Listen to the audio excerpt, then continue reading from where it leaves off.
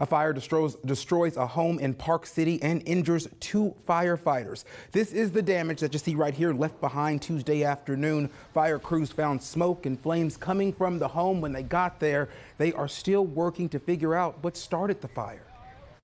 It started in the void space that we know of in the attic. Had a little bit of trouble accessing it. But with the wind as strong as it is today and the openings that were on the south end, it just progressed the fire tremendously to where it started self-venting through the roof. The Red Cross is helping the family of 3. The hurt firefighters are expected to be okay.